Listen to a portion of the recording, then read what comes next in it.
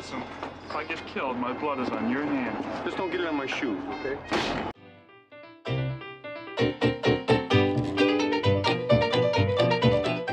Dad uses the term with me. He's like, yeah, whatever, P-O-K. And I was like, what's P-O-K? Piece of cake. I've never heard that before. Well, that's because you've never been a man before. What exactly is a Delmarva circumnavigation? It is a sailing test for the ASA 106 because of the offshore component. It's about 400 miles. The sailing schools do it in 8 days. But Dad and I want to do it in such a way that we are not stopping, but they are pushing through and doing overnight passages to see what that's like. We start here. We go north up Chesapeake Bay. All the way up here. We transverse the C&D Canal. We come down the Delaware River. We go offshore into the Atlantic. Circle back around. And land back in Norfolk. But first, let's talk about charts and maps. Maps we use on roads, and charts we use on water.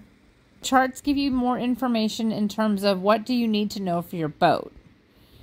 Now, this is a chart, and as I zoom in, for years, there was paper charts, of course. Now with electronics, well, now we have electronic charts, and there's some discussion about which one's better. Paper charts are still supported by NOAA, but they are not as readily available as they once were. But I digress. Let's take a look. What do we need to know? So you see the red and the green? These are called channel markers. Now, when you're leaving a channel, the red should always be on your left, and the green should be on your right. Okay, so left is port, right is starboard.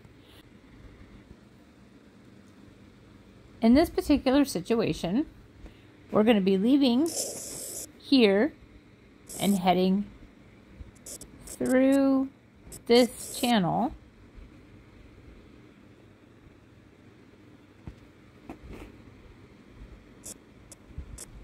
and out.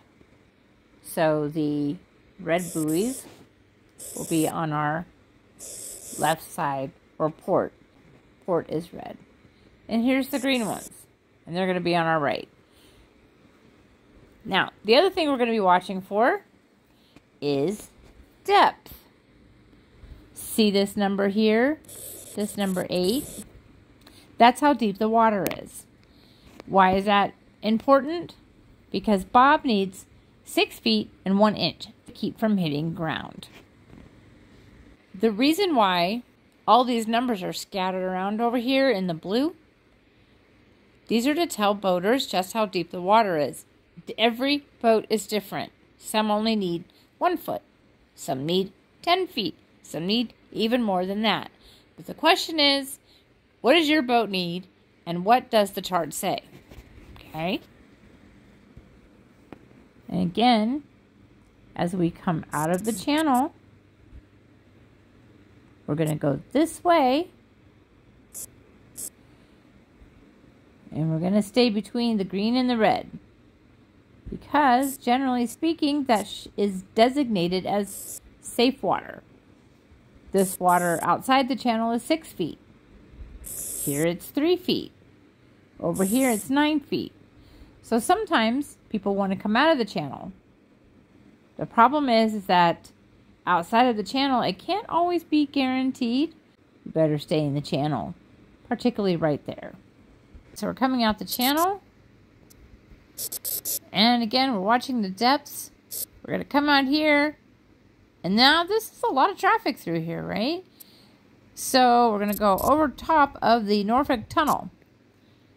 56 feet, 63 feet. So we're good. We got plenty of water under us, right? And we're going to head on out and go north. Okay?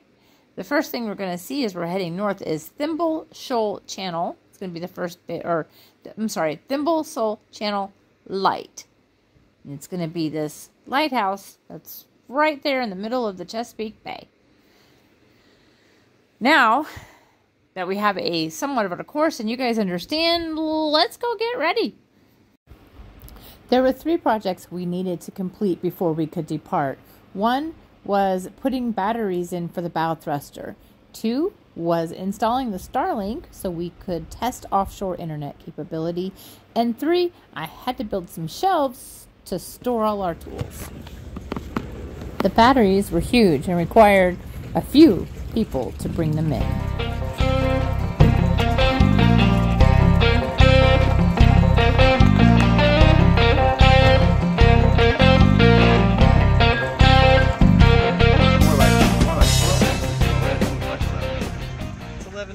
Or 11 3/4 or something like that. Yeah. I was gonna say it looked over 11.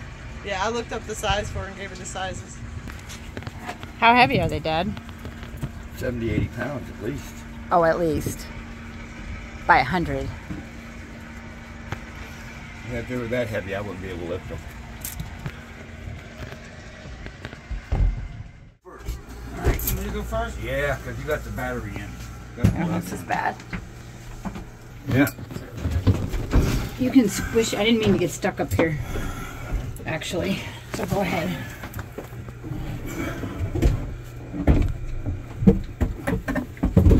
Piece of cake. This is not a dream.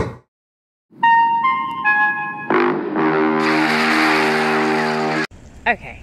Why am I posting a video of my car? Because it has Starlink on the hood, well, on the top, but it's just in a box, and I'm taking it to the boat to see if we can get the Starlink to work on boat. Okay, the box is open, and can you see that? Yeah, you can see that. I gotta put this over here.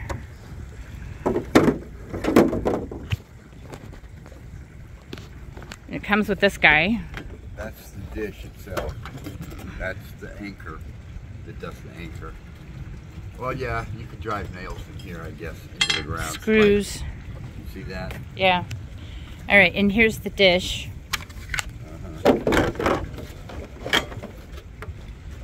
And you hold that up. Yeah, sure. Notice it's a fixed thing.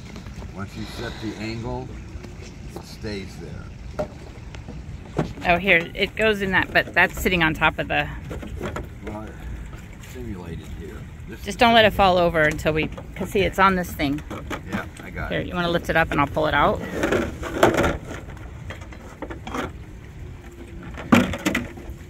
All right, this is the Starlink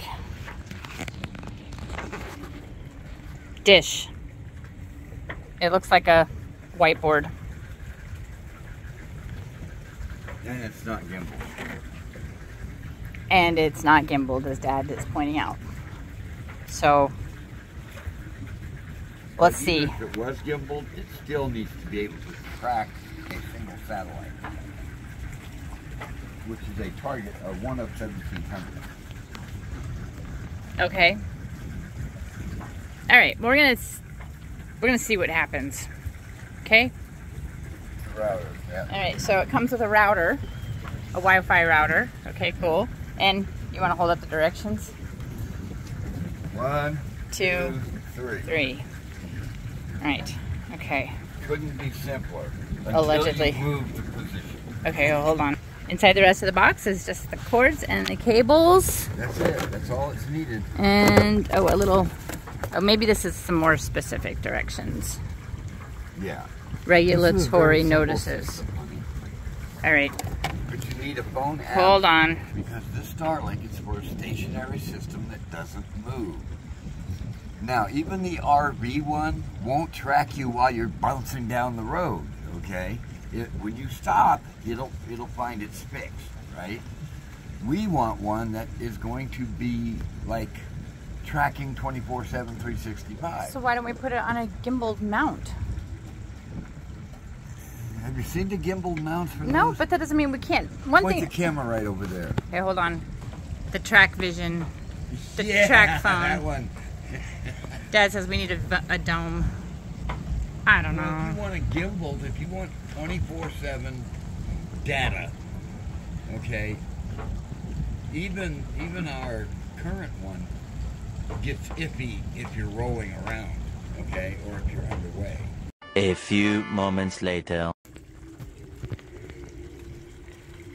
So I found this old fishing rod holder and I checked the diameter, and it is going to match within a very close space the Starlink post. I'm trying to decide if I should pop that out or cut that out and let the wire run through. I'm trying to figure this out. And I sort of hollowed out that. Probably gonna sand it down a little bit. But as you can see, I should be able to run the cable cord right down through there. So hold on. Obviously not gonna have the power cord there. I just wanna see if it's gonna fit, and then what am I gonna need to cinch it down. Y'all know how much I like foam. I might actually pour some foam in there. Oh, there's the backside. Okay, hold on. And here's the opposite view. And the thing about this little weird device is it actually does move. It has a motor in there. I don't know if I'll catch it moving. I'd love to catch it moving.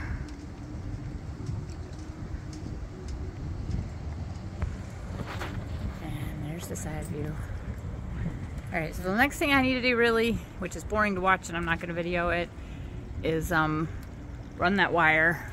1 hour later. The Wi-Fi speed right now, 469.70. Okay. 462. Wow. Oh yes, we're gonna have to go right to ludicrous speed.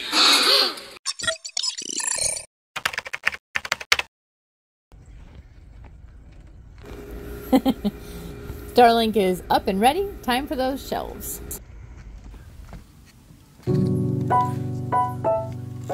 It's a really quick set of shelves that I built to put inside the forward closet where we could store tools in a more organized and secure way. Much more space than what we had. It used to be a hanging locker for clothes, but we really have way more tools than we do that clothes needing a hanging locker. So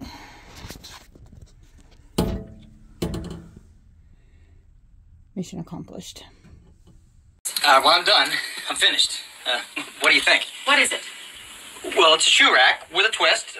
You ready? You just turn a crank here, those drop back, these split, and comes from behind. Gives you twice the Stop space. boring me with your absurdities. And just like that, we were ready to go. I guess it's time to go, huh? Well, I thought we were. Well, yeah. I just wanted to do the solar, the Wi-Fi check. Okay, are you ready then? Yeah. Want me to start the engine? No. Are you taking the boat out? Are we taking the boat out? Are you taking the boat out? No. I mean, unless you want me to. That's kind of a change in our normal routine. Yeah. What would I do if you weren't barking at me from the helm?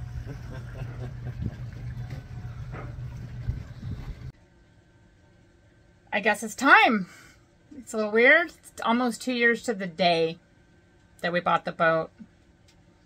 Almost 2 years. I'm going to try to do a test run of the Starlink powered up by the solar power. If you don't know what Starlink is, it's that satellite internet that Elon Musk has been launching into outer space. So, looks like we're going to be motoring quite a bit. And, hell, Delmarva Loop. I'm not sure what we might find in Anchorage. I hope this is an interesting episode. Take it to see Mr. Murdoch. Let's stretch your legs. Yes, sir.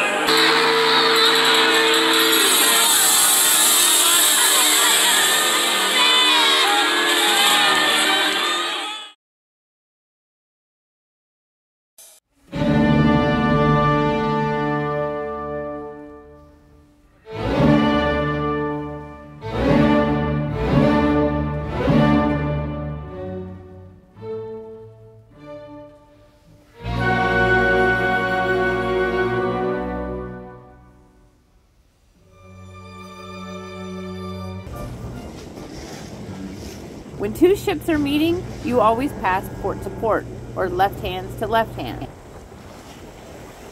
Unless the ships talk over radio and decide otherwise. Like this big ship.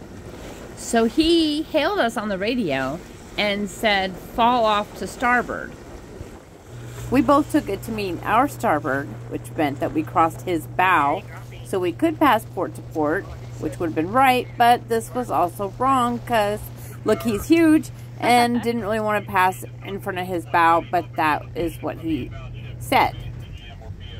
Then he got on the radio and said we were dangerous and that was wrong and that was bad, and Dad just radioed him back and said, you're the one that said starboard. Through just yelling at people. So from then on, we heard him on the radio telling which boat's starboard. Okay. So, here we are. Over here, coming out of this channel. Coming through here. And we're going to take a left or turn to port.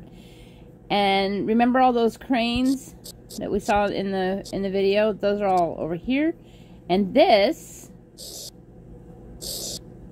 is that tunnel. So we're going to cross over top of the tunnel. Can't really tell. It's really just a bunch of brick rocks that are up on that wall. You can't really see that it's a tunnel. But to give you guys some idea, and then we're going to head north up Chesapeake Bay. We're going to head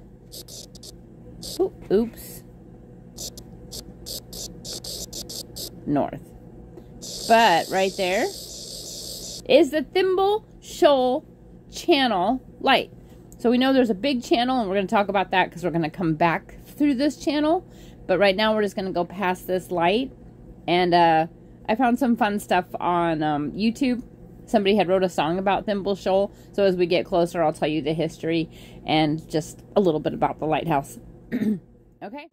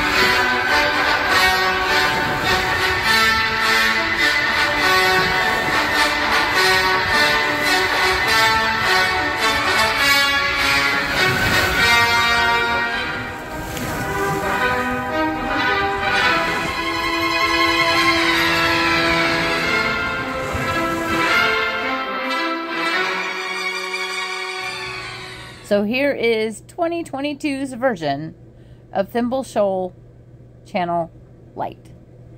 It's today's version. And I say that because this little thimble light has a huge history. For starters, let's talk about why it's called Thimble Shoal Light. This, right here, is Thimble Shoal. Now the reason why it's called a shoal is because it gets very shallow very quick. Here, right? So we have 41 feet, 32 feet, and then suddenly, as soon as you pass this line, 13 feet. Which, okay, for Bob, it's not a big deal because Bob only needs like 6 feet. But some of these big container ships and cargo ships, and let's go historically, warships, needed a lot more water than 13 feet. They had to stay here, right? And so, Thimble Shoal Light is not named Thimble Shoal Light because of the shape of the lighthouse. This is the Thimble Shoal Channel that comes through here. And it's basically, right here, it's saying, stop, big ships, don't pass, go. Don't go straight. You gotta go left or right. or port or starboard. But do not, under any circumstances, pass the lighthouse if you need more than 20 feet of water under your keel. Because then you're doomed. I also found a song. Pay attention to the lyrics. We're going to talk about them. A ship came down on a stormy night. Open bow, broke her tow and set to flight. Open bow, smashed into me, but I put her right. Open bow, only one of us won that fight. Hey, hit by winter storms, the moonlit rising tide, built of stern a star, set me shining white. So the song talks about Thimble Shoal when it was hit by a vessel that broke free from a tow. That vessel was called the Malcolm Baxter Jr. It was a stormy night on December 27th, 1909. When Malcolm Baxter Jr. broke loose, it hit Thimble Shoal Light 3 times.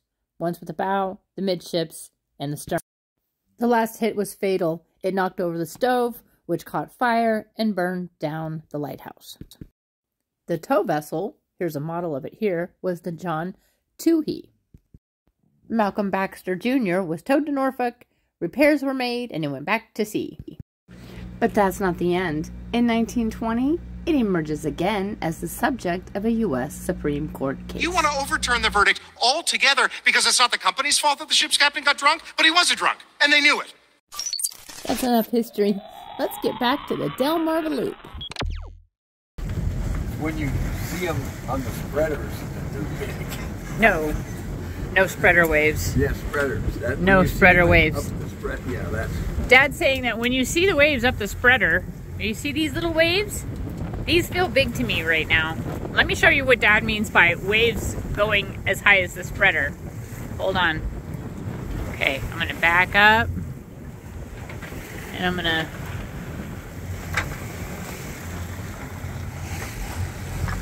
That is the spreader.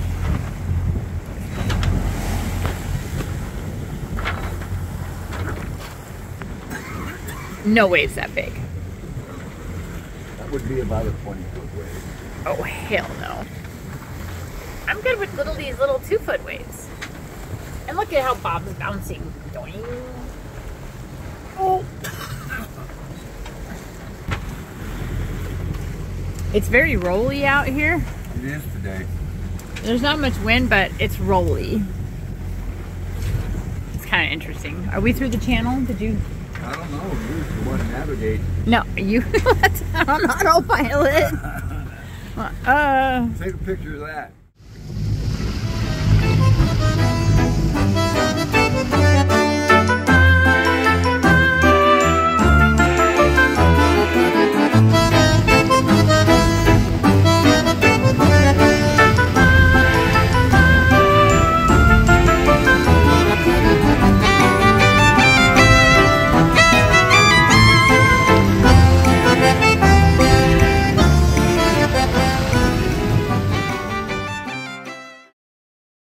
It's easy to be happy on a boat during the day, but when night falls, things change.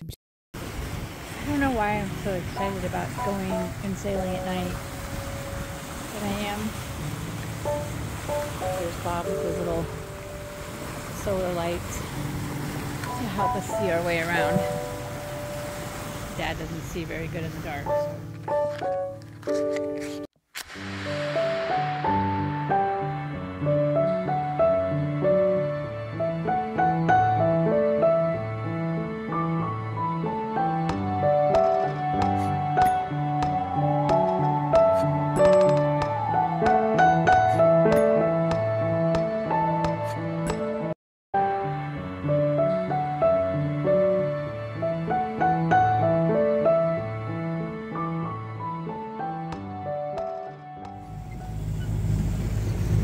Hey, good morning, Captain. Good evening. This is the northbound ship, Toledo Triumph. I'm showing a pretty tight CPA. If if you wouldn't mind opening up to starboard, that would be very helpful. You would like us to... Okay, do you have a distance right now? I don't see you on my plot. I'm a 1,200-foot container ship off your port quarter. Wow. Gotcha. We're gonna veer to starboard a bit. Thank you. All right. Thank you. Told you he was talking about us. 1,200 feet? Yeah. Holy shit. A few moments later. So there it is, the 1,200 foot vessel that I actually thought was Tangier Island. My dad is up in the cockpit and he has the helm for a couple of hours, so it's his watch. I'm exhausted. We've been at it for, it feels like days, but it's just been night one of the first day. But I was up really late last night and up again early this morning, and so I am falling asleep. Oh, fuck. I gotta go. Dad! I don't know what's happening. Okay, I don't know. I'll tell you guys later. Okay, bye.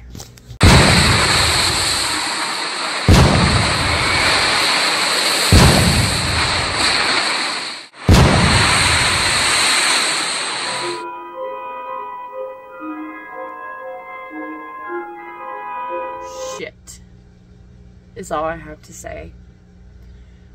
I woke up, I heard the boom, I went up above, I grabbed the flashlight. We have a spotlight. I grabbed the spotlight. I did not have my phone. There is no video of this.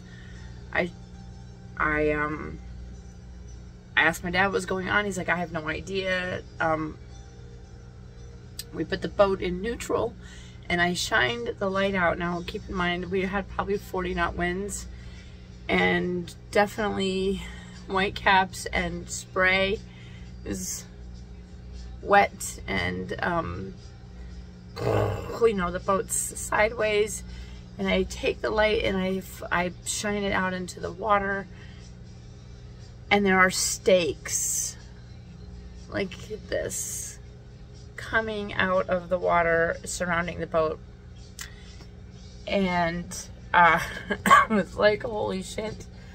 I had a knife in my pocket that Richie had given me, actually, and I went around to the back of the boat and I shined the light and I saw the dinghy wrapped up in one of those stakes, and I had to cut it loose in order for us to get loose. So I cut loose the dinghy and we were able to drift out. We kept the boat in neutral. We were able to drift out around the, so we had the, you know, the claws coming out of the water, and then around it a crab pot island, a crab pot like city, fucking crab pots in this, you know, crashing, and wind is blowing and it's extremely wild and rather indescribable.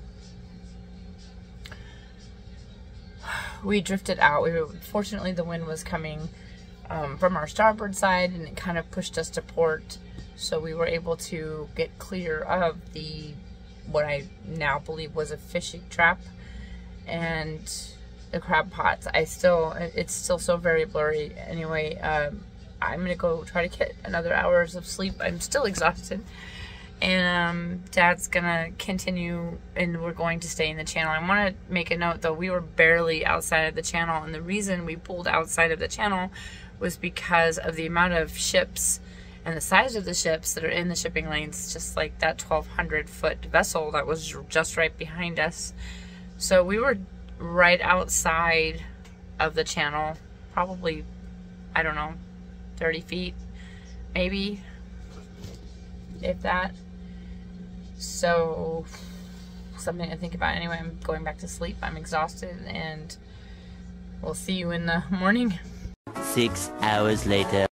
I have a confession to make, and the boat was like, I had to go to the bathroom, and I couldn't get down below. I peed my pants. I'm just gonna say it. I peed my pants. When he gets nervous, he sometimes wets his pants. Thank you for your time. There, right up Bob's nose. We're gonna go between those two big pillars right there. See this? Yeah, that's where we're going. Yeah, and it's rough.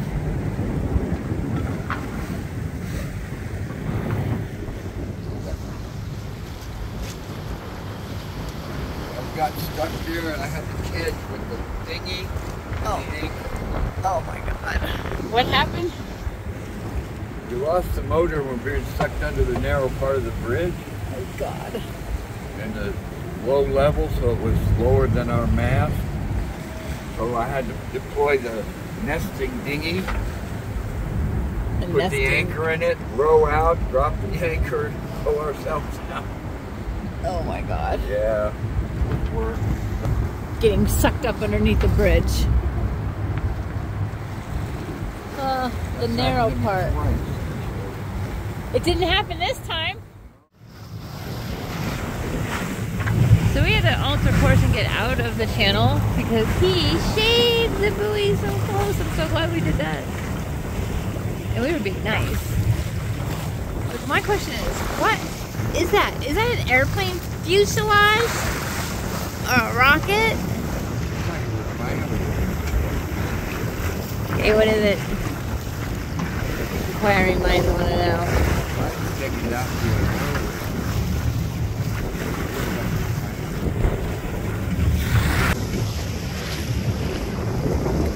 Okay. What is it, guys?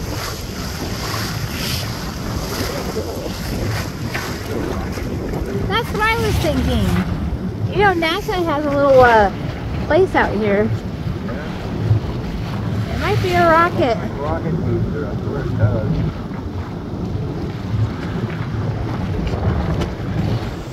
I think we're on day 3 now. Day 3. And just getting ready to go into the C&D Canal. I think this is the first buoy. May not be. The number on that buoy is 29. So we're going to look at where it's at on the chart. The C&D Canal, it connects Maryland, Delaware, and New Jersey. Basically, it connects the Chesapeake Bay, which includes Annapolis, Baltimore, Norfolk. If you wanted to avoid the shore, you would take the C&D Canal to Chesapeake Bay, and then all the way south. This is the beautiful fall colors in Maryland. And that's, again, another channel marker to let us know to stay away from that area. It's shallow, and the channel on the chart, it'll give you the channel depth. For those of you who don't know, Bob is 6 feet 1 inch deep.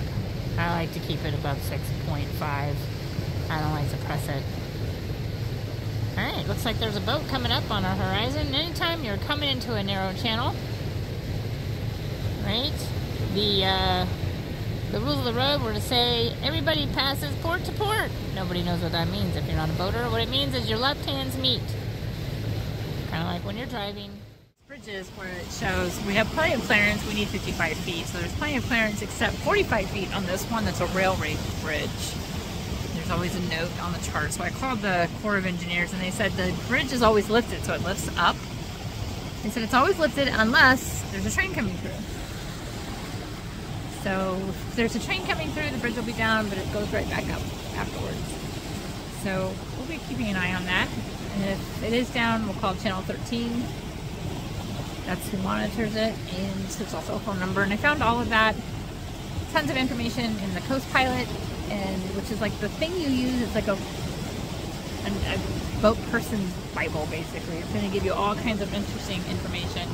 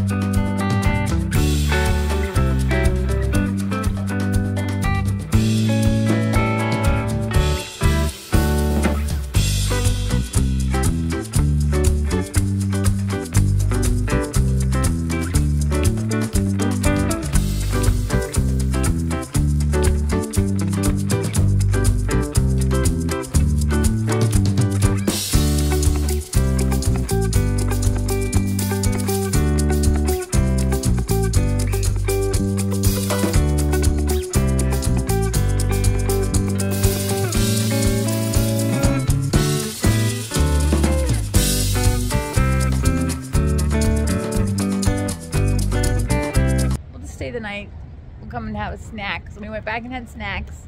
We did. And so now it's next morning and we gotta get going. So Dad's over at the bathroom, and when he gets back, we're gonna talk to him and see what he says about our departure, which I know he wants to leave with the sled being tied so that we aren't bucking a current. Stay tuned.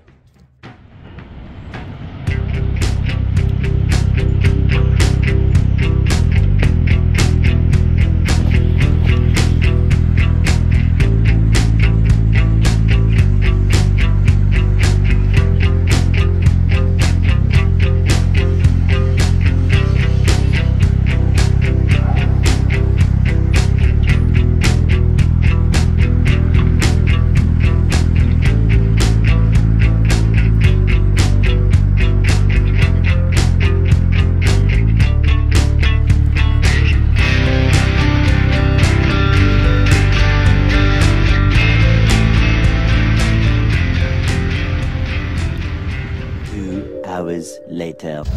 So the worst part about today's trip is I have a fucking headache. I get them a lot.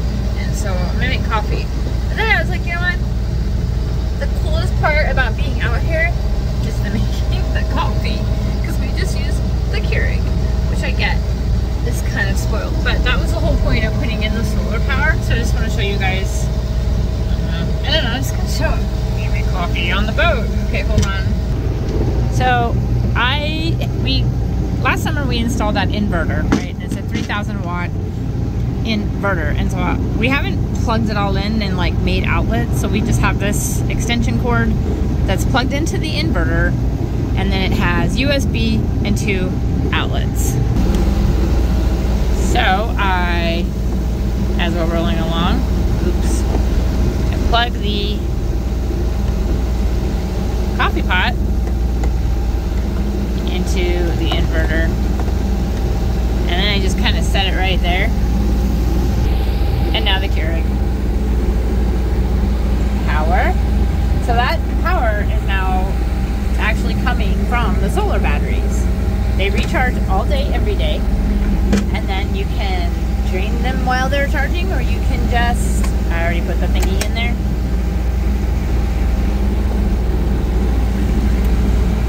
And voila. It's technically making hot chocolate because that's what Dad wanted. But, so yeah, he's going to have a cup of hot chocolate, and I'm going to have a cup of coffee, and the Keurig is going to make it off of solar power, which is like one of my favorite things in the whole wide world. So we left Schaefer's and headed down C&D Canal into Delaware River. C&D Canal was kind of boring. Actually, Schaefer's was the most exciting thing about it, but I admit that it was exciting to be that far north and to be at the middle of our trip.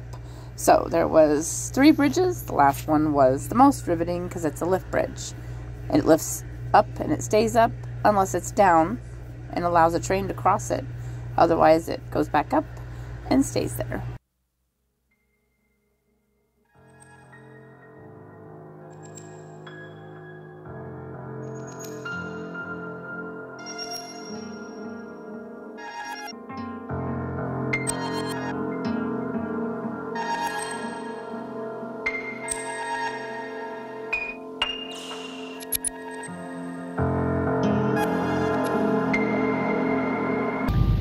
See that plan today. Do we have a plan? No, we have a plan. We're going to get to the end of the C&D Canal today. In a few That's minutes, the plan. Actually. Really? We've gone that far already? How fast are we going? About 7 knots.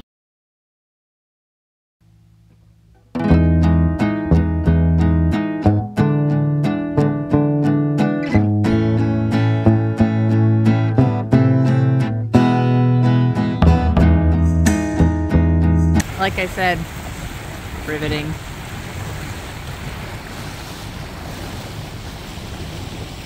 I think the most riveting part about this trip is not knowing where we're going to go when we get out here.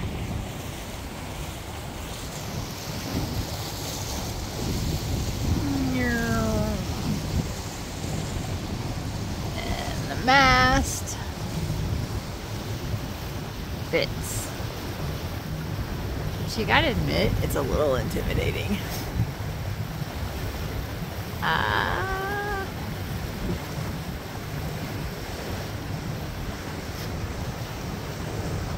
Yep. Stay. So you're both boat dogs. Buddy, we've already asked what you think. We're not going to talk about the embarrassing stuff. What do you think about the cool stuff? Yeah, like stopping and anchoring. You were really into supervising and anchoring, right? Yeah. And you definitely liked the scenery, like how you're looking at stuff right now. What about you, Badger? So we know you're camera shy, but it's not on. The camera's not on, right? It's just you. You like being a boat dog, don't you? Badger's steady Eddie in that storm. Boats going all over the place. Badger's just laying in her bed. Doo-doo-doo. She doesn't give two shits. Nope. I think she likes being a boat dog. What about Poncho? Little shit. You see him in there? Laying next to Dad in his little bed. Alright, so here we are at the end of the C&D Canal, where it enters, so this would be the east end, where it enters Delaware River. The Delaware River will take that south down to the mouth of the, well, basically to the end of the Delaware River and then into the Atlantic Ocean, which I'm kind of scared about. So it has these rocks that come out here.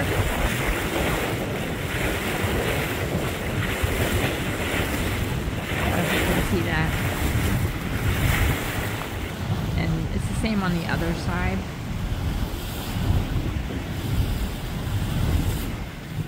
Channel mark here in the Delaware River. So it's definitely a little lively out here right now. You can hear the wind. Or not. We'll see the spray, but we've definitely got some gusts. What do you think of this? Wow. I kind of wasn't expecting this on the river. But I guess it makes sense if you think about how close it is to the Atlantic. Yes. I don't think I've ever seen Bob bury the bow like that. Really? You saw Bob bury the bow? Bob's bow was in the water. Right on. We're definitely getting water over the bow. I know.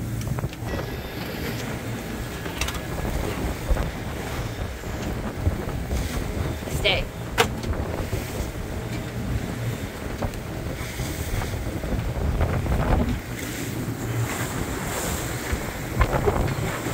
Yeah, I always thought coaches would take water on the bow a few times. Oh yeah, no, the bow is definitely buried. Delaware River, we've decided it's pretty desolate, with the exception of a nuclear power plant. Riveting, isn't it? The waves are kind of riveting. About 11:30 of your port bow.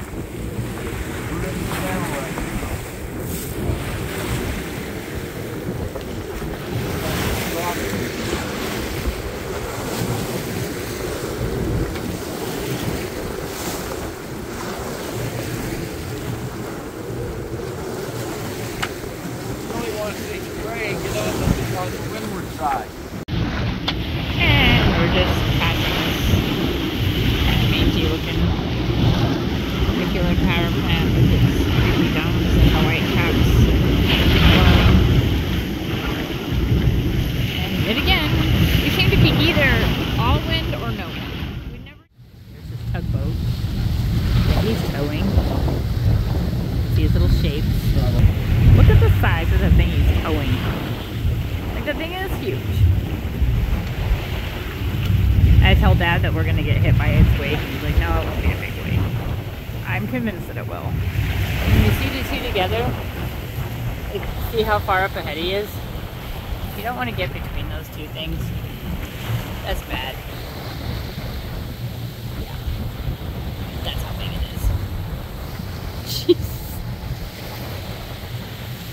On a barge. My question is, why is it on a barge? Where's the ship? Oh. Oh. Interesting. Is that it? I wonder if that's a designated anchorage over there. I don't know, but I'm just off of the channel. I don't want to be in the channel. I know.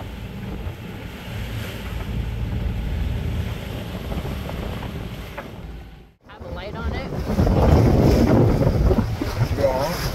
Sunset on the Delaware River. So you can see it.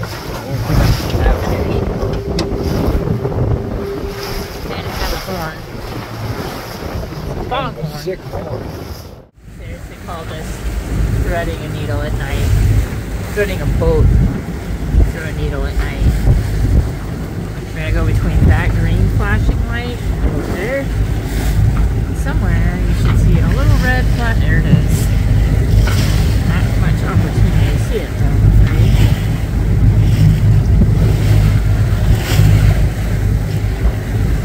Where are you? There it is. A little red flashing light. Yeah. Let me explain what's going on here. It's hard to see in the video, and that's why I did it this way. Here is a green light. Okay? I'm gonna make a circle around the green light. Hey, well, y'all. Dad's asleep, and I'm on my watch. And as you can tell, one, it's cold out here. Two, it's really freaking dark. And you can't see the waves anymore. They just come and go rocks and rolls. And some push the bow up, and some goes the stern up, and sometimes up and sideways all at once. And eventually you just get used to that, and you're just like, okay, well, now what? If you want to see light, then you're not necessarily glad to see light, because you never know if it's good light or bad light. So, light is, I don't know, anymore. Like, I used to want to see it, and now I don't. And then, of course, there's charts, and trying to figure out what's beneath you by looking at these charts and making sure that there's plenty of depth. Anyway, tonight we're supposed to anchor at a breakwater light right off the Atlantic coast. So very excited about that. I'm not sure if I'm excited about doing a night anchor. My dad's not excited about doing a night anchor. He's in fact quite pissed that we didn't anchor earlier. I was like, whatever, I had a headache today, so I just didn't nap. I thought, well, we'd be there by 9:30.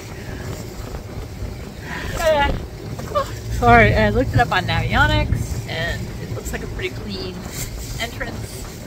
So, hopefully we'll get anchored, and then get some sleep. Until then, I'm on watch, and I'm not gonna glass.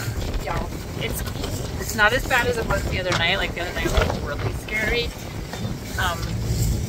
But it still just gives you this feeling like you have no idea what's happening around you, and you just have no choice but to just sit here and wait for it and read your chart and position and just make sure you keep the boat out of peril. I'm gonna figure out some things that I'm talking about.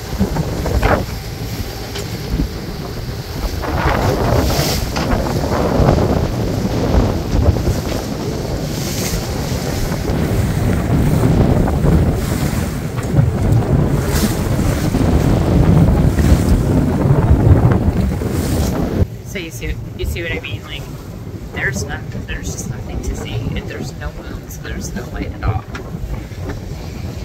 It's intimidating. I'd be an asshole if I did it. Not anybody who sits up here and is like, oh yeah, good, you know, whatever, you dick. No, you're not. You can't be. Anyway, okay, let's go.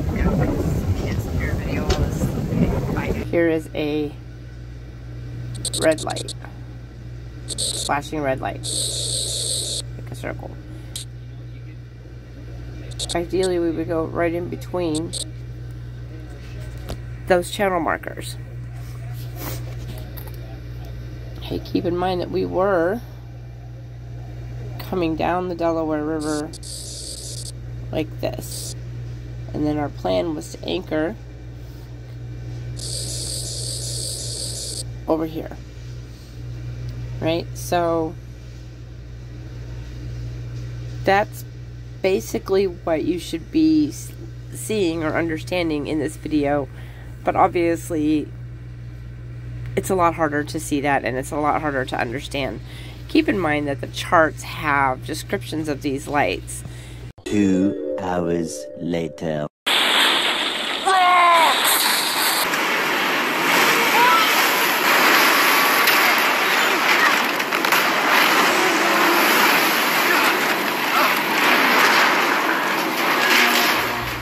All of a sudden, we hear this scraping noise, and I'm like, shit. Slam the boat into reverse.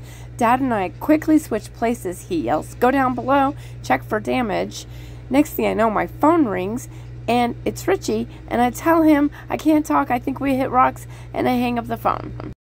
Richie called back, but I couldn't answer because my hands were full. So unbeknownst to us, he called the Coast Guard. Meanwhile, we assessed the damage. There was a small leak. We couldn't quite tell exactly where it was coming from. We only know it was coming from the bow. We were able to get clear of the rocks or whatever we hit and anchor the boat. So far, one worried husband has gotten 3 Coast Guard vessels, 1 Coast Guard helicopter, and a towboat. 1 phone call from 1 worried. When the Coast Guard showed up, they wanted to make sure the boat was not in peril, so they boarded and inspected. Yeah, look. Would I be able to get you guys' name real quick? Sure, Nicholas Black. Nicholas Black, officers. N-I... C-H-O-L-A-S. Yes. Middle initial M. M. As you merit. Yep. F-A-C-K. Roger, sir. Thank you very much. After they left, we talked to the towboat guy and decided to follow him to Angler's Marina so we could pull out the boat and assess the damage. The next day.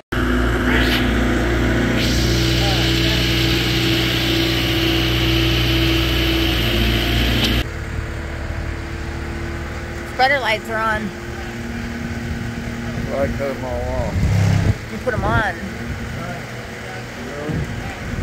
Oh. I wouldn't mess with it just yet.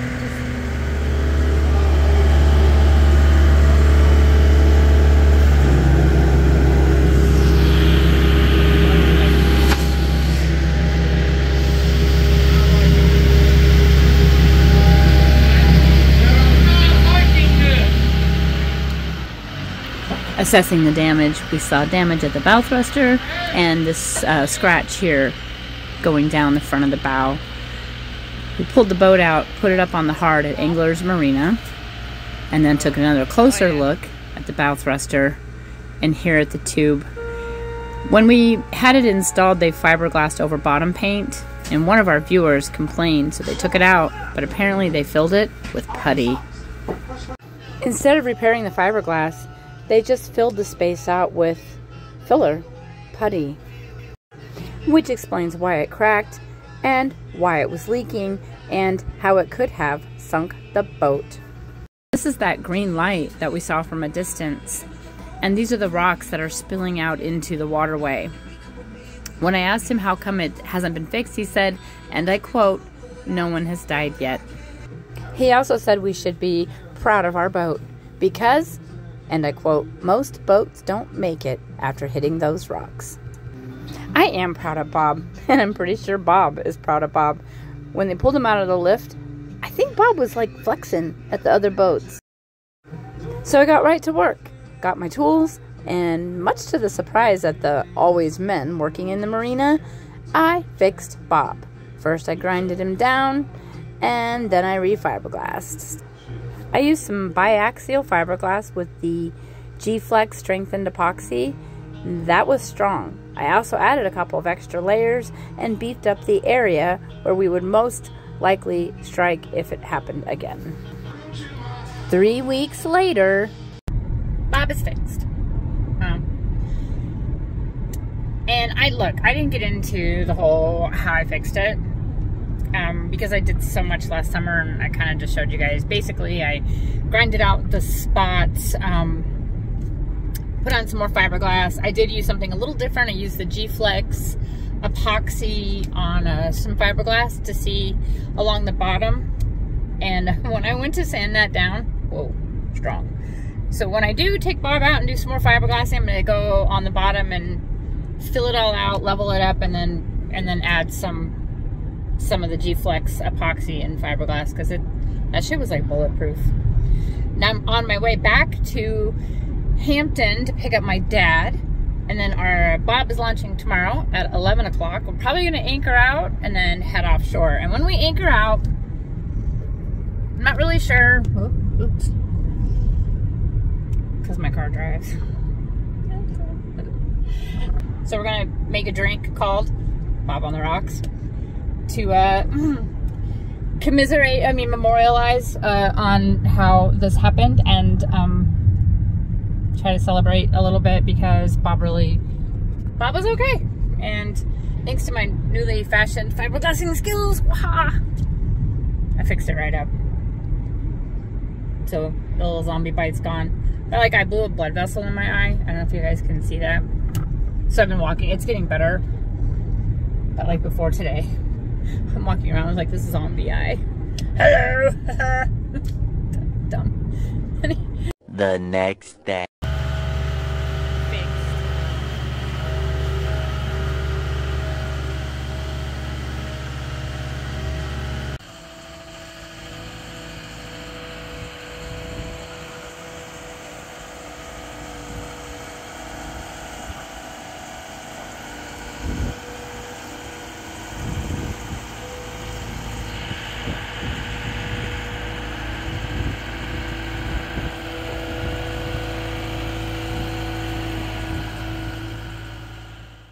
Let's kick this pig!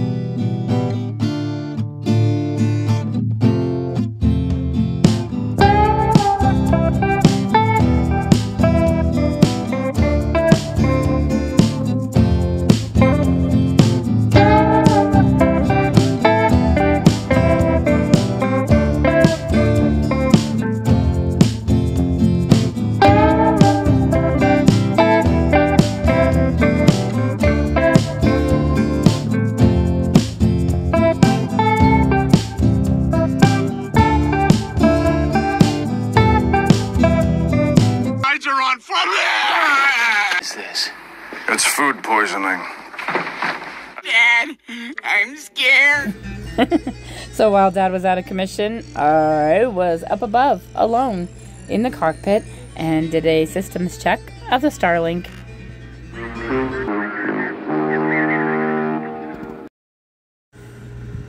And here's the Starlink test. I had planned on doing it way before now, but such as the way things worked out, we didn't really get a chance to do it until we were offshore. So while Dad's sick, I'm going to take the opportunity and do this. The internet speed from Starlink topped out at 141 megabytes per second. Dad says that's high, that's fast, that's a lot. I don't really know, but I do know that we could stream movies, and I was pretty happy about that. And now it's time to do the Wi-Fi speed, which to me is the important one, but Dad assures me that that's not the case. And already this is up to 400 and it looks like 60, maybe it'll hit 70 megabytes per second. I think that's really fast. If anybody knows anything about internet, let me know. Translate this for me. Well, the Starlink test is done. I'm gonna go down and check on Dad, see how he's doing. Oh God! Why didn't anybody tell me? Yep, still sick, which means I have to get ready for the night shift.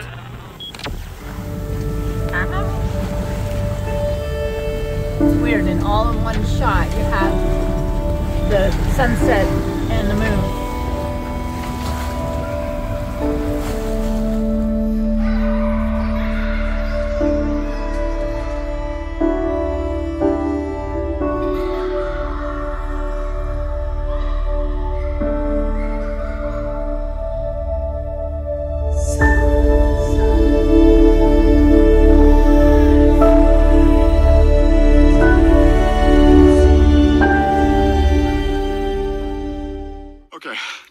I think it's all gone. I think it's... Poor Dad, still sick. But I didn't have much time to think about it because something unexpected happened.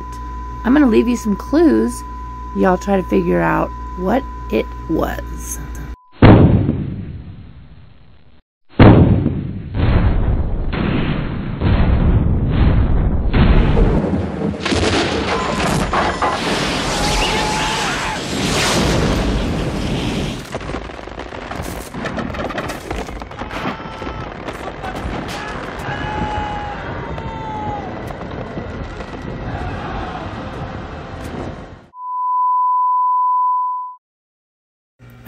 Well, how'd you do? Did you figure it out? Did you put all the clues together? Any ideas? If you guessed the mizzen boom fell off, you'd be right.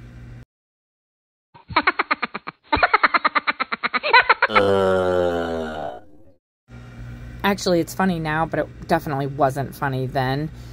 Dad was able to grab the helm. I grabbed a dock line, lassoed the boom, secured it to the mast, and crisis was averted.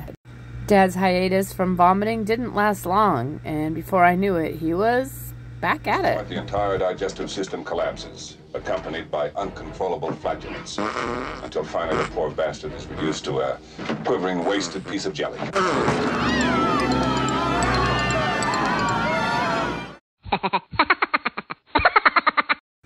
Like an hour later, check this out. Here's a quick clip of our handheld radio, and it's on channel 16. Why am I showing you this? Well, I'm gonna tell you. The Coast Guard came on there and told all the ships that were in this vicinity, including ours, to stop moving because there was going to be, get this, a rocket launch. Yep, a rocket launch. Remember that big fuselage we saw on the barge? Is it possible that's the same rocket that's launching in an hour? And 3 weeks later, we are at the same place at the same time again? On the same night that Dad had food poisoning and the boom fell off? Really? This is Twilight Zone stuff, guys.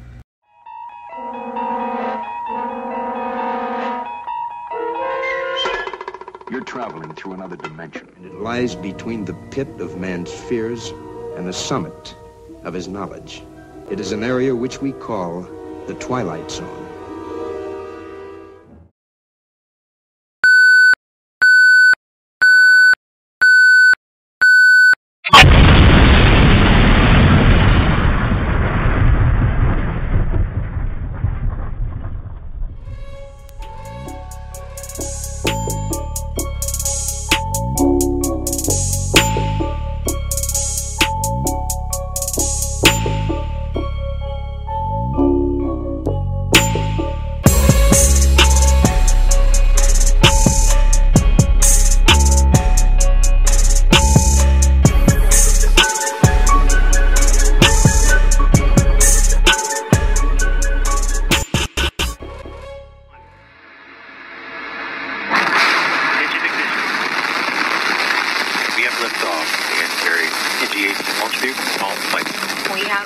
Liftoff of the SS Sally Ride spacecraft from the NASA Wallops Flight Facility. The Antares rocket launched about an hour ago. It was right around 5:30 this morning. It's loaded with science and supplies, science equipment and supplies, headed for the International Space Station. A lot of you were able to catch a glimpse of that this morning. Very cool. It was 5:30 in the morning, I was tired. I wanted a break and some coffee. And Dad said, well, he could take over. I'm your huckleberry. Oh, I wasn't quite as sick as I made out. You didn't have to tell me twice. I went below and made some coffee. Now the forbidden fruit must be tasted. Well, when Maury told me what you were willing to do, While down below, we got hit broadside by a pretty big wave. I went flying, and the coffee went flying. I fell and smacked my thumb. My thumb looked something like this. Yep. And, I really didn't have much of a choice, so I shoved it back into place, kind of like this. I didn't have any bandaging material, so I used a sock after I got it back into place, took some Aleve, and went back up. All we had left was turning from the Atlantic Ocean into Chesapeake Bay, over the tunnel, into Thimble Shoal Channel, and to see our friend Thimble Shoal Channel Light. We are home. Well, the trip offshore was not uneventful, but as usual, Bob kind of held his own. I'm going to show you a couple of things before we wrap up this video. Alright, so a quick walk around the outside after our trip. A couple things that we did note was these marks from the fish trap. Okay, Bob has those all around the boat. They look like zombie scratches or something. In the video, there was a clip of a dinghy sort of floating away, a little inflatable dinghy. That was our little sailing tinder dinghy. In order to get free that night, I had to cut it loose because it was wrapped around one of those fish trap poles. So we picked up a used little 2-horse inflatable, little 2-horse engine and a little inflatable dinghy in Lewis, Delaware before we went offshore, just because we didn't want to go offshore without a dinghy. Okay, hang on. Again, more of those marks from the pylon, those fish trap poles, posts, I'm not sure what to call them, but as you can see, they pretty much, like in the video, I wasn't really able to show you guys the extent, but when I shined the light out there, it was storming, it was pretty wild, and to shine the light out there and see these stakes coming out of the water it was quite intense. It was terrifying. But I mean, in my head there was a hole in the boat, but his brand new Keswick, Virginia nameplate definitely took a hit, as well as the Bob nameplate took a hit. And let's see, and there's some damage here, but again, most of it's just superficial. Now during the video, you will see that I did a clip of a mast falling. Obviously it was way less dramatic than what you saw in the movie, but here is a quick glimpse of the mizzen boom. I'm going to show you what happened here. It's connected with a part that's called a gooseneck, and it has a cotter pin and then a little pin that goes inside the hole of the cotter pin. I'm going to show this to you. So we were taking about 10-foot waves right on the side, and it was really rocking the boat and throwing the boom around. I mean, I had it secured, but it was just really rocking hard. Meanwhile, down below, Dad was throwing up, and I heard this big boom, again, another boom, and I came up, and the boom had detached and was swinging around. Obviously, I did not have time to grab my phone and get video of this. Instead, I went, oh fuck. I yelled for Dad to come up and hold the course while I went out and lassoed it with my horsey girl skills. I lassoed it, pulled it in, and used the dock lines to secure it. So I need to get that repaired right away. All right, this is the sort of close-up view of the mizzen boom. This is the gooseneck, and basically it attaches with a cotter pin. I'm going to show you this kind of cotter pin, okay? And as you can see at the end of this cotter pin, right, there's another little hole for another little pin, and it goes in like this. I don't want to put it all the way in because it was a little bit of a pain in the ass to get in and out. Okay, it slides through and then is secured with this little pinholes, one on each side. Best I can tell, since I was unable to find any pins, they either popped off and went flying into the water, or they were never there. And here's the thing, I never checked. So little things like this could have been a really bad situation, especially with my dad sick, the boom flying around. I'm just glad that nothing broke, that this was the extent of the damage. So this hopefully will get repaired quick. I'm not going to put it all the way in, but let me show you just one more time, go underneath and show you what I'm talking about. All right, so this is the other part of the gooseneck. That the boom piece goes inside of here, and then actually it goes around, and then the cotter pin slides through, and then it's secured on both sides with those little pins that I cannot find. They're nowhere on the boat, and so I don't know, and shame on me for not checking prior to going offshore. I learned so much on this trip that it's like, no problem, got it. So I need to do a little bit of rig inspection and making sure that nothing was actually damaged. So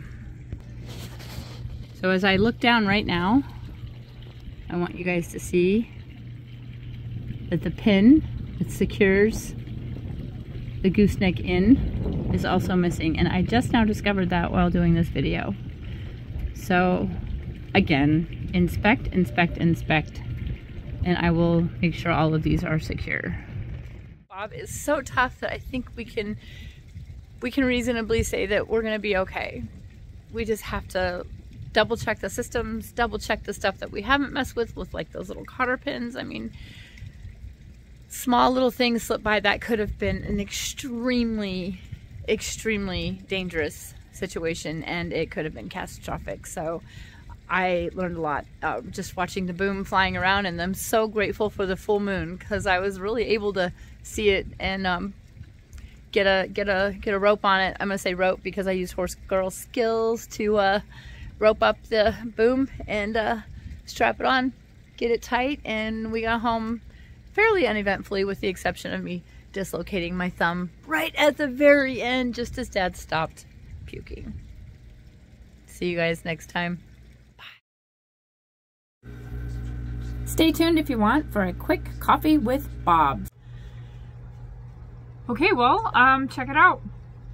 I'm on Bob, and I am so glad to get this video done and uploaded. It has, first of all, it was a ridiculously long, and it took a lot of editing, a ton of editing and re-editing, and trying to piece it all together so that it made sense as a full story. I am extremely critical of my videos, and I tend to watch them a lot to look for mistakes. Notoriously, I will upload one and then I'll go to see it and I'll be like, shit, I did it again.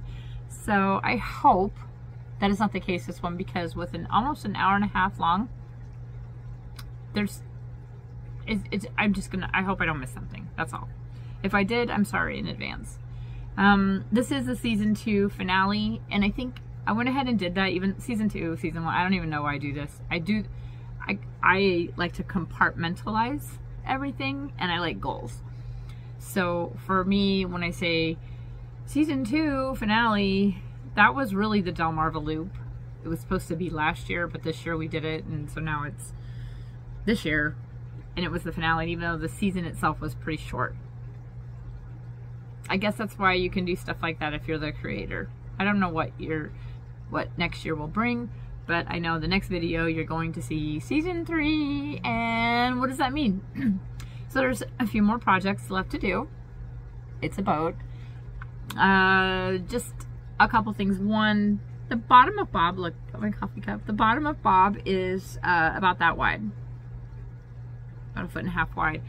And the last couple of times when I've been doing the fiberglass, I've noticed at the very, very bottom, there's these little divots up there. So I would like to sand down the very, very, very bottom and fill it in with probably some G-Flex epoxy, the West System G-Flex, which I'm a huge fan of, and some thickener and some fiberglass shards, and just kind of fill those in and buff them out.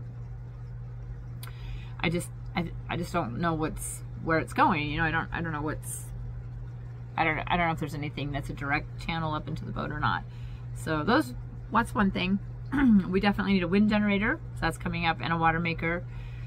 The fatality, or I'm not gonna say fatalities, the casualties from season 2. It started actually over the summer.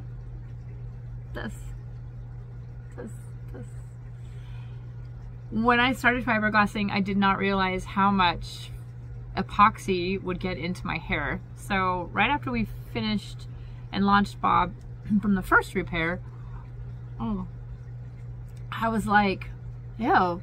And I kind of cut a few things out, but it was still not going well.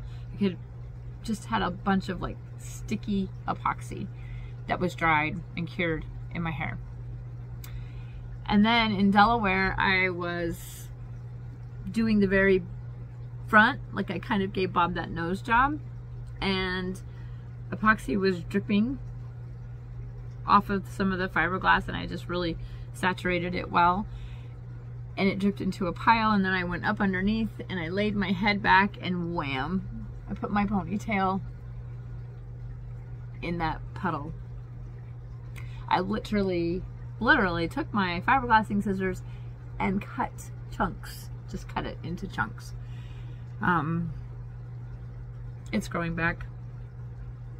So that was one casualty over the summer. And the other one, the saddest one of all, was the little dinghy. When we went into that fish trap, holy shit. Okay, first of all, holy shit. Bam! But I thought like the jaws were coming up out of the ocean floor.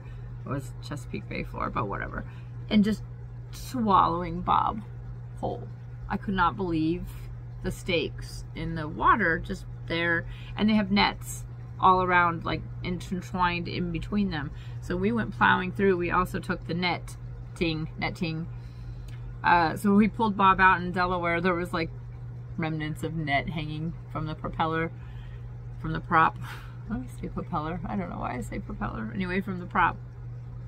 So we got that all cleaned up, and Bob looks good going back into the water after getting attacked by, I call them zombies, water zombies, because of the marks that are still on the hull. And then when we ran onto the rocks,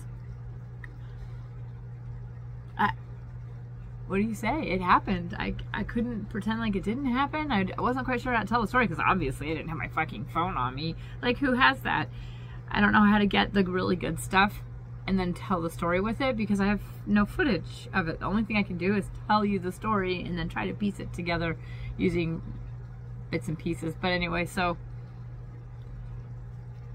when I cut the dinghy loose, so I have to back up. So when we were in the fish trap and the dinghy was wrapped around one of those posts and it was tied, you know, to the boat, the line was extremely tight. There was no way I was going to untie it. There was no salvaging the dinghy. And it just so happens that Richie had given me a knife that was in my pocket, and I was able to pull it out and cut the line and say bye to the little dinghy. I hope somebody got it and gave it a good home. I don't think it sank. It's been full of water more than once, and it doesn't sink. So I think it'll, and it's a little wooden little dinghy, so with little black hull and red sails, and just very cute. I hope that it found a good home. Somebody that really loved it and is learning to sail on it. So that was the other casualty from the summer, from season 2. Those two major casualties were my hair and the little dinghy. We got a new dinghy. It's right there. I don't know if you can see it. It's cute. It matches the boat. It's an inflatable. We found it used. Probably should have videoed that. Met the guy up in Lewis, Delaware. He was from Pennsylvania. We bought it. He brought it down. It was really great. We did not want to go offshore without a dinghy. I certainly didn't. Not after. I just didn't know. You know, I didn't know what was going to happen, and I'd never done it before, so I was extremely worried about going offshore and just checking all the boxes, which is probably a good thing I did, because Dad getting sick, bleh, bleh, for like almost 24 hours, he was down below vomiting. And then when he finally started feeling better at like 7 o'clock that morning, I went downstairs to finally get a cup of coffee, and he had the helm.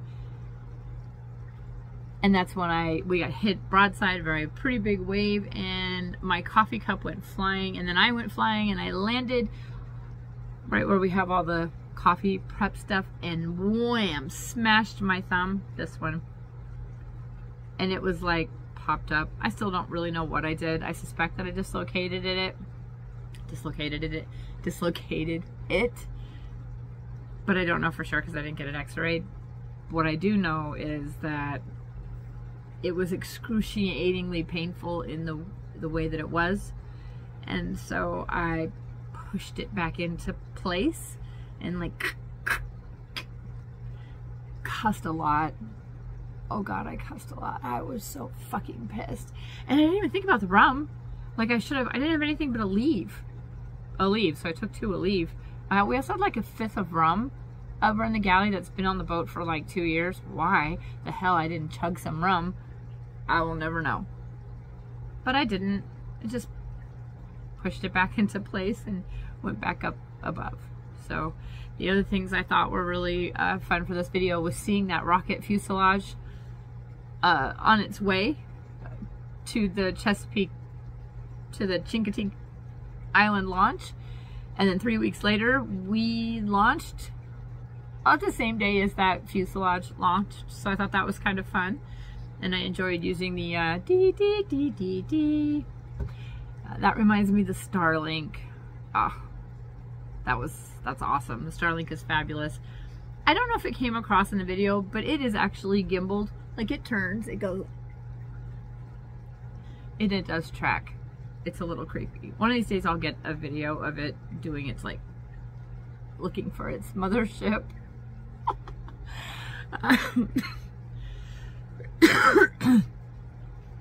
Until then, take my word for it, it has a bendy neck. So I think that's about it. Season 3 is probably going to start with some projects. We are going to pull the boat out of the water and do the cutlass bearing. Just I'm going to check the cutlass bearing. And oh, I painted the transducers with transducer paint, but it was tinted, so we had no depth. We had no downward looking sonar, so we need to do a little bit of work cleaning off the transducers and not using tinted transducer paint. It said transducer paint, like I don't know, but whatever. And we're having a problem with our speed indicator, the little wheel. So some takeaways there. But all in all, I am so proud of Bob. And it was so cute watching Bob come out of the in Delaware when they pulled him after we hit the rocks. When they pulled him out of the water that morning, and everybody thought we would have this big gash. You know, nobody really knew what we were dealing with. And up comes Bob, and he's like, he's all talking shit to all the boats around him. Like, look at me, I was on the rocks, and the rocks look terrible. I'm just kidding. But the people in the boatyard were very telltale.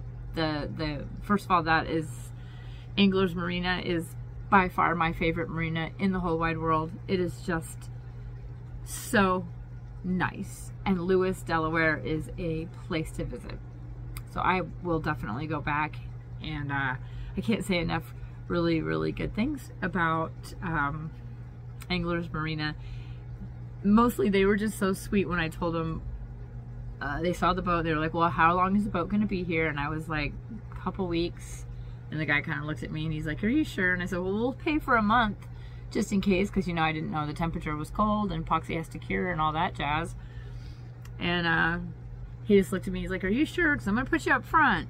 But, you know, are you sure? I was like, no, I promise we're going to be out of here. And then they told me how often people land on those rocks. Boats land on those rocks all the time. And I wasn't kidding when I said they told me that's not going to get fixed until somebody dies, which is awful. I wasn't able to find anywhere in the Coast Pilot or on the chart that really exasperated, you know, really drew it out how bad it is right there. So obviously that's a little disturbing, and the locals were just really sweet. And when we left, I should have gotten a video of it too, but when we left, one of the older guys that has a really cool boat, he followed us out and came by when we were anchored and waved and said hello. And there was another boater that we met who is also a YouTuber. He's the one that took the pictures. So it was kind of cool to kind of buddy boat. They had a rough trip. Their boat, their engine stopped offshore. They had a really hard trip. So was super appreciative to even get those photographs of Bob at anchor. That's it, I guess. More to come. I'd love to do a Bermuda cruise this summer. I'm happy if anybody wants to come and crew. Let me know. And I think that's it. I'm going to upload this video. So y'all have a wonderful, wonderful New Year's. Happy New Year. Happy 2023. Merry Christmas. Happy solstice and all that stuff. I'm still fighting off a cold that I've been sort of complaining about off and on for the last like 3 weeks. I did not have COVID. I tested twice and both tests were negative. So it's just been kind of a strep throat thing, but my voice is coming back, so I thought I would go ahead and get this done. Take care, you all. I will see you all in a couple weeks. Behave. Bye.